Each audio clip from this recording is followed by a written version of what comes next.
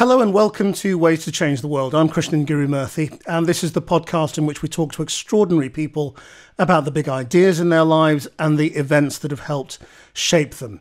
My guest this week is simply the youngest MP in the House of Commons. Nadia Whittome was elected in 2019 to represent the seat of Nottingham East at the age of 23. She's a member of the Socialist Campaign Group, big supporter of Jeremy Corbyn. She's well known as having limited her own salary as an MP to £35,000 after tax, and she gives the rest away to charity. As for her bigger political ambitions, well, it's not clear because she's already resigned in her career as a parliamentary aide to one of Keir Starmer's front bench people. So, Nadia, welcome to the podcast. Hello, Krishnan. Thank you for having me. Now, I'm guessing that you're in politics because you've got really big ambitions and ideas about changing the world. Well, no to the former, yes to the latter. I first got involved in politics when I was 16.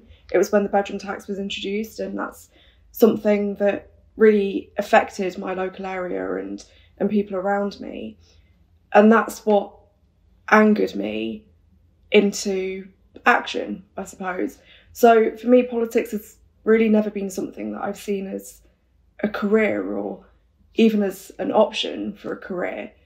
It's been about my lived experience and the lived experience of my community, of being decimated by 10 years of austerity and benefits cuts and the insecurity that my generation has really been defined by, whether that's job insecurity, housing insecurity. So I came into politics as an activist to make a change. Well, what is your lived experience?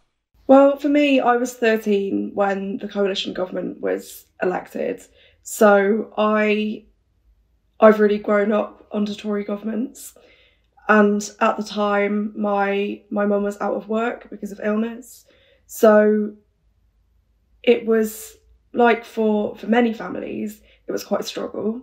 But also the area that I lived in and live in now is one that has been really badly affected by austerity. There are a lot of people who are forced to use food banks, people who are working several jobs just to make ends meet, people who I know who, because of lack of opportunity, have ended up going down the wrong path and being criminalised for it. When you look in the chamber of the House of Commons, there are people who boast about using Class A drugs with no repercussions. And in terms of your background, what's your ethnicity? What's your origin?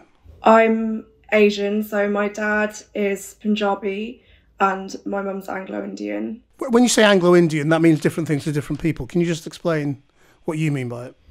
So both my grandparents are Anglo-Indian and great-grandparents. So Indian with some European mix. So it's not sort of half and half, you know, what one white parent, one Asian parent. It's just there's a group of people in India known as Anglo-Indians who have got a mixed heritage.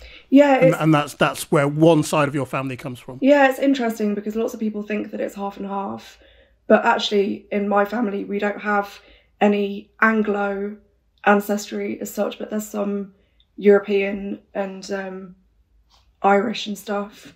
I mean, one of the really interesting things about Anglo-Indians, just while we're there, as a sort of a slight dogleg, is that they have often suffered discrimination by Indians as not quite Indian enough. Is that something you've been aware of or experienced yourself?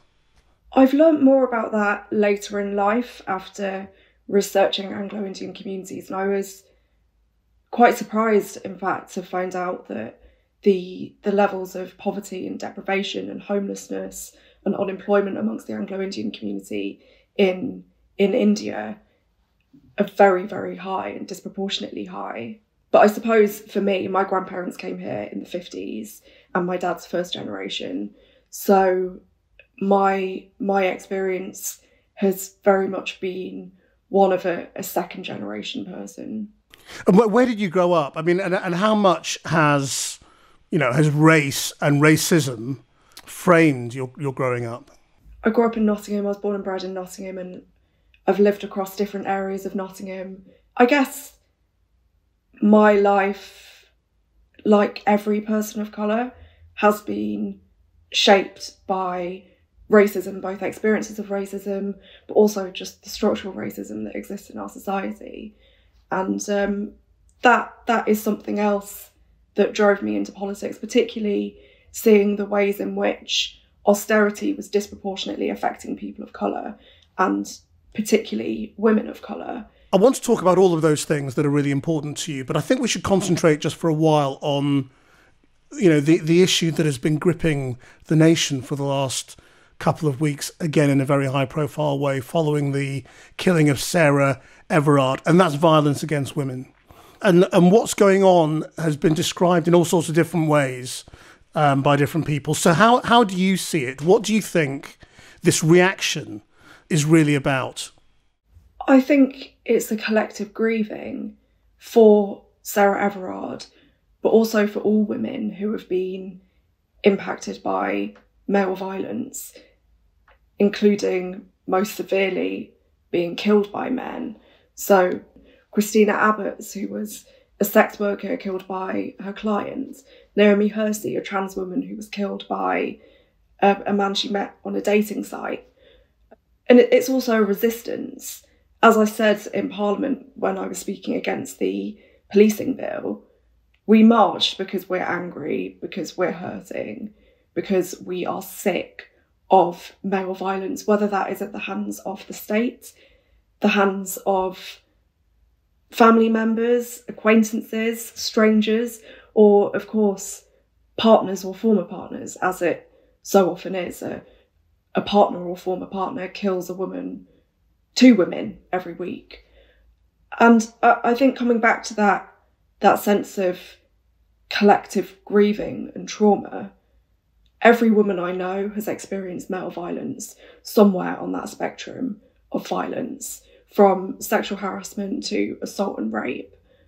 And we're not saying that to elicit sympathy. We don't want sympathy. We want change. And that's what marching is about.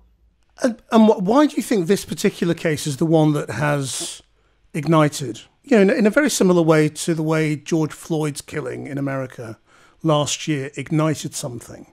Because the cases you mentioned, of black women who were killed or trans women, didn't.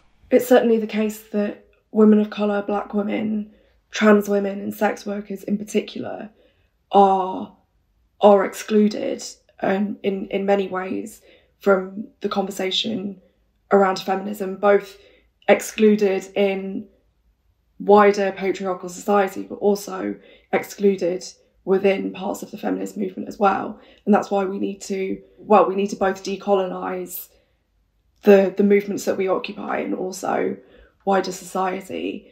I think that the killing of Sarah Everard has really been a watershed moment for the country.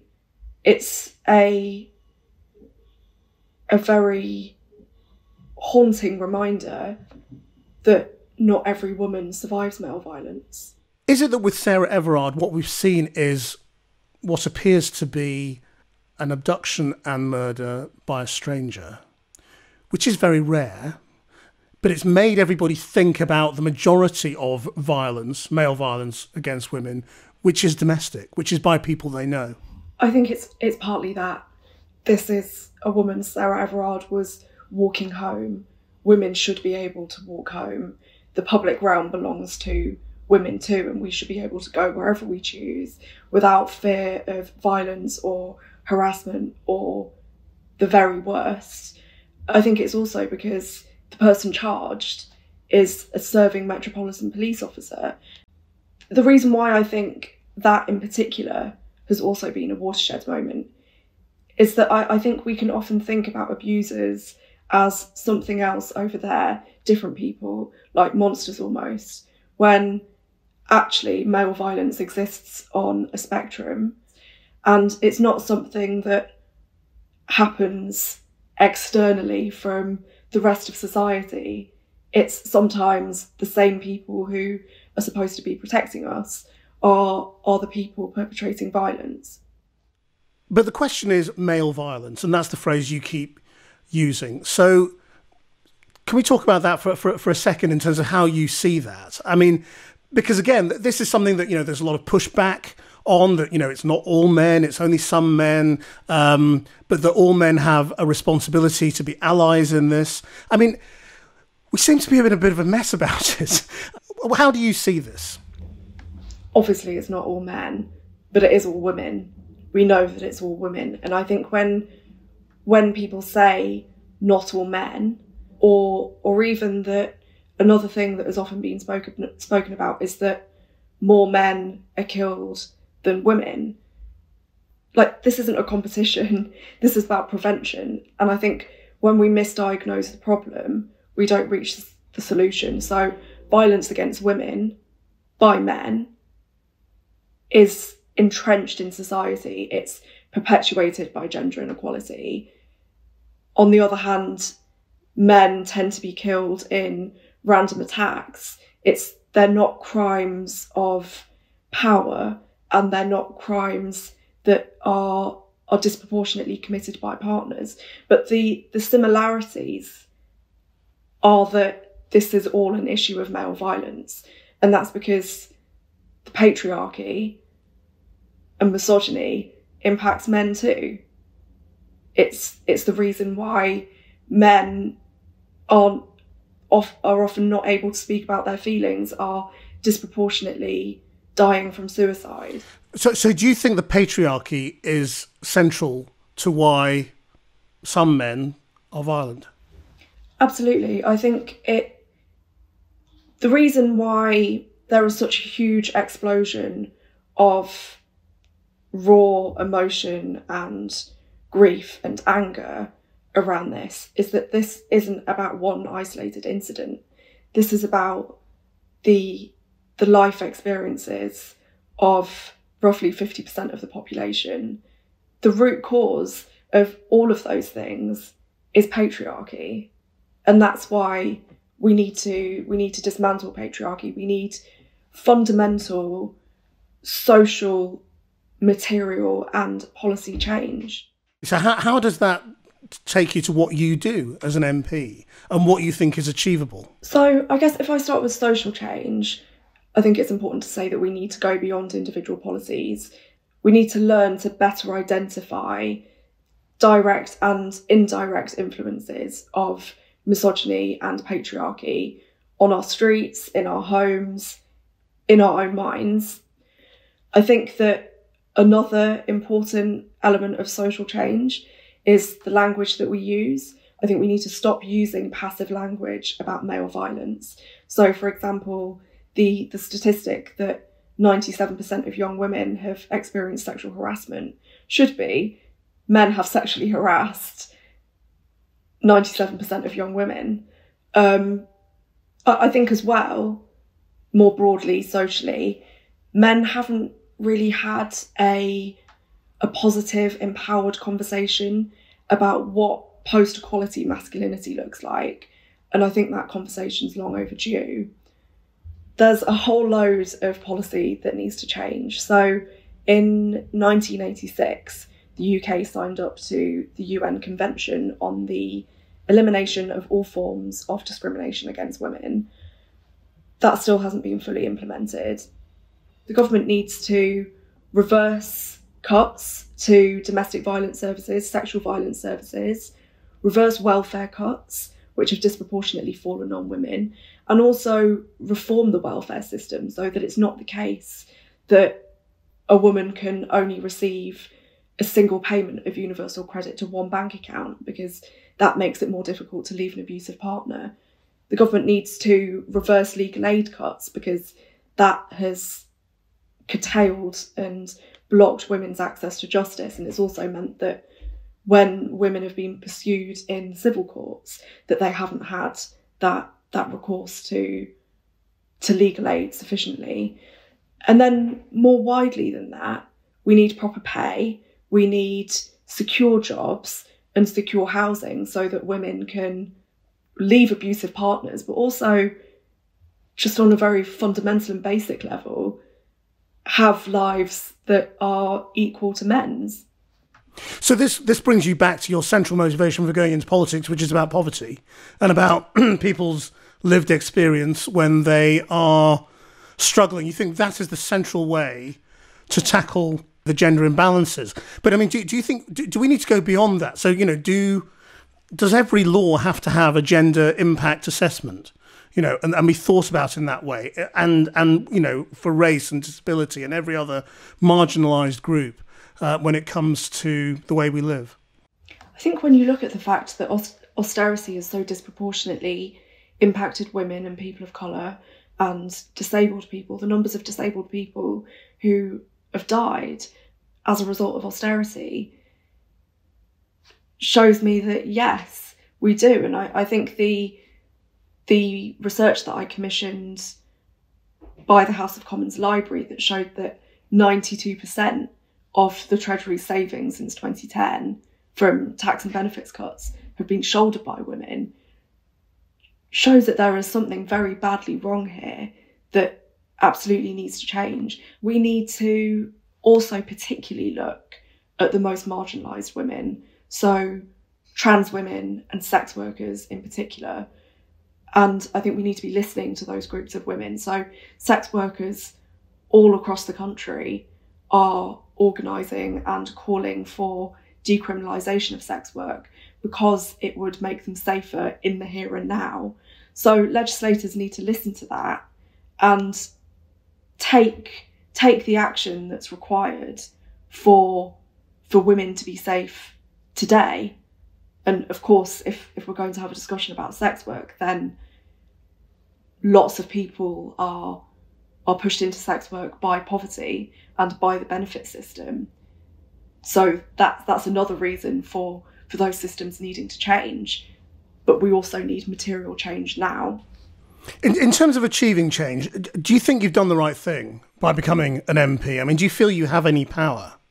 Yes, I think I've done the right thing because I'm here to represent my constituents, the people of Nottingham East, and it's the biggest privilege and honour of my life to do that. I'm also here to represent working people across the country.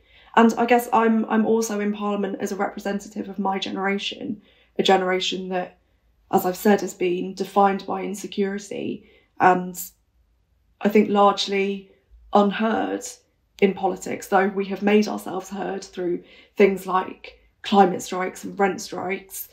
And how do other MPs treat you as a 24-year-old? Do they patronise you? Do they take you seriously? Are you treated like any other MP or different? Yeah, it's mixed, as you'd imagine. It's mixed. I get heckled a lot by Tory MPs, and not just me, but a lot of the young women on the Labour benches, particularly the young women of colour, and women at all actually get heckled disproportionately. I think it's important not to get too comfortable in Parliament, and sometimes it is an uncomfortable place. But I didn't come to Parliament to sort of become part of the fabric of the institution. I went there to be part of changing that institution. I mean, I remember interviewing Mary Black about this a while ago, and I mean, she said there were really dreadful things about Parliament, and that people behaved appallingly. Have you found that as well? God, yeah. I mean, it's been so well documented. One of my colleagues, Abner Opongasari, the Shadow Treasury Minister, when she's from my intake, was elected in 2019, and when we first got there was a male Tory MP who handed her his bag because he assumed that she was a member of staff, and also that it was okay to treat members of staff like that. It's not uncommon for me to be mixed up with other MPs. Zara Sultana and I often get mistaken for each other. Black women MPs often get mistaken for each other. But how did it actually happen? How on earth did you get elected at 23? How did you get selected? You know, it's not like you went to public school and had networks and parents and friends and all the rest of it who could just push you in the right place. How did it actually happen? Well, the incumbent MP for Nottingham East created his own party. So the Labour Party had a vacancy for the Labour candidate in the next general election, which came sooner than we expected. So I was contacted by a lot of friends and activists and community organisations in Nottingham who said, why don't you stand? This is an opportunity for us to do something together. But I mean, you know, was that a surprise, or was that always the plan? You know, once you'd become active in politics as a teenager and had joined community groups in the Labour Party, was that where you were heading? Or was it literally a moment of somebody saying, well, why don't you run? And you then having to think about it? It's not something that had ever been a career option to me. I wanted to go to university and I wanted to get a job. Like for my generation, I don't think we have those dreams in the same way that maybe previous generations have, because we've been so surrounded by insecurity and lack of opportunity that it's not so much a question of what job did you always want to do, but I just wanted to be secure in a job, and I knew that education was the way to achieve that, even though I knew that I would be saddled with enormous debt, and in the end it was too expensive to carry on at university, and I dropped out and worked as a hate crime worker. But no, to answer your question in short, it wasn't the plan. I mean, when you say you dropped out because it wasn't financially viable anymore, I mean, just explain that, because, you know, a lot of people see young people saying things are worse for us now, or, you know, that there's less security for us now. And on a simple level, yeah, we get that. You know, you've got to pay fees in a way that my generation didn't. You rack up debt in a way that my generation didn't. You know, but on the other hand, you know, there are still loads of opportunities out there for people having careers, and you see people taking them up all the time. And in your own case, even though, you know, you say you sought financial security, you ended up being elected to the establishment. Now, it may not be a secure job in the traditional sense. No, but I'm you've broken every kind of normal glass ceiling. Yeah, I'm extremely privileged, and even though I was a pretty ordinary working class person on the 12th of December, on the 13th of December, I am somebody with immense privilege, and even though I'm in opposition, I'm still somebody who walks the corridors of power.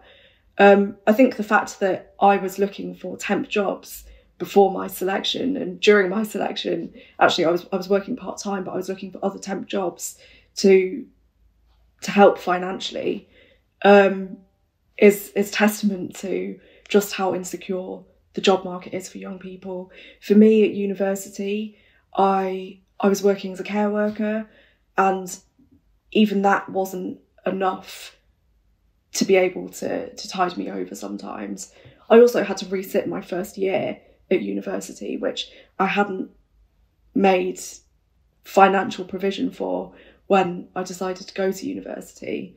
And that meant that I was there for an additional year, and that made it unaffordable. But that's not uncommon. In terms of sort of the actual ideas and what you're talking about, how confident do you feel? I mean, when I was 24, I was a reporter on Newsnight, and I remember being really patronised when I was sort of a bright young thing in TV, and I remember being patronised as sort of, you know, far too young to be doing what I was doing, and thinking this is really annoying, and I'm perfectly good at, you know, I'm perfectly able to do this. But at the same time, I did have a bit of imposter syndrome and thinking, you know, I don't have those decades of lived experience of covering X, Y, and Z and knowing all of these things. You know, is that just an inevitable product of being 24 and in Parliament? I just sort of wonder how that feels. I think one of the things that young people are constantly told, and one of the things that I was told when I stood for selection and stood for election, is that young people don't have life experience. When in fact, I think it's the opposite. We do have life experience. You can have a lot of life experience in 24 years. And the fact is that that our life experience is different to the life experiences that are currently being represented in Parliament and represented in the media and in society. I guess in being in the House of Commons makes me realise that there's a lot of bluff going on. There are a lot of people who are there who don't know what they're talking about, who don't know anything about what happens in our communities, who have never had to go hungry or have never had to live on benefits, have never had to work in a low-wage job, have never had the experience of a street cooking for each other because some people on the street can't afford food. So I completely reject the argument that me or other people like me don't have knowledge, experience and expertise. Can I also just spend a little bit of time on the question of trans women? Because you've mentioned it a few times, and I just want to explore what you think, and what the answer is. Because, again, it seems to me that feminism is in a terrible mess over this. Has created different camps in which women are arguing with each other about women's rights and who is a woman and who is not. And this seems sort of an insane situation to be in. What do you think is the way out of this current cul-de-sac? I think we need to root this conversation in people's lived experiences, people's real life experiences, and remember that when we talk about trans rights, this isn't some kind of abstract debate. This is something that impacts people's lives. Hate crimes towards trans people have gone up 40% in the last year. Trans people are having to wait at least 2 years to have medical treatment or medical appointment even. Trans people are disproportionately victims of domestic violence, sexual violence, disproportionately homeless and living in poverty. These are political issues that we need to address, and the answers to those political issues need to be rooted in people's real lives. I'm fed up of having philosophical conversations about what is and what isn't a woman. This is about people's lives. Sometimes it's about life and death. And we need to stop scapegoating trans women as the enemy when actually we have a shared struggle, cisgender women, trans women, non-binary people. We have shared experiences, a shared struggle against misogyny and shared interests. And the other thing that I think is particularly worrying is the way that trans people are, by some, being set apart from the rest of the LGBTQ or LGBTQ plus community, as though their interests and rights are somehow in conflict with our interests and rights, in the same way as some people pitch the interests of trans women as being antithetical to the interests of cisgender women. We always end this podcast with a big but simple question, which is, if you could change the world any way, how would you change it? Obviously, as a socialist, I believe in the redistribution of wealth, but also the redistribution of power. And I think that the two are inextricably linked. So many people have a lack of power in our lives, in our communities, in our workplaces. And that power and wealth is concentrated in the hands of the super rich, in the hands of our bosses, of governments. Institutions that are all too often unaccountable. So we need a shift of power and wealth, an irreversible shift from the super rich to our communities and to workers who we've seen are getting us through this coronavirus crisis, to the carers, like my former colleagues, cleaners, nurses, teaching assistants. I think that inequality and poverty and climate change, all of these things are symptoms of an imbalance of power. And then that imbalance of power sows division and sows hatred. So we need to dismantle and reconstruct a system that has been rigged in favour of people who hoard power. We need to democratise democratise society in our workplaces, democratise our communities, and we need to put an end to the fact that the world's richest 1% own as much wealth as 6.9 billion people. Nadia Whittome, thank you very much indeed for sharing your ways to change the world. Our producer is Rachel Evans. Until next time, bye-bye.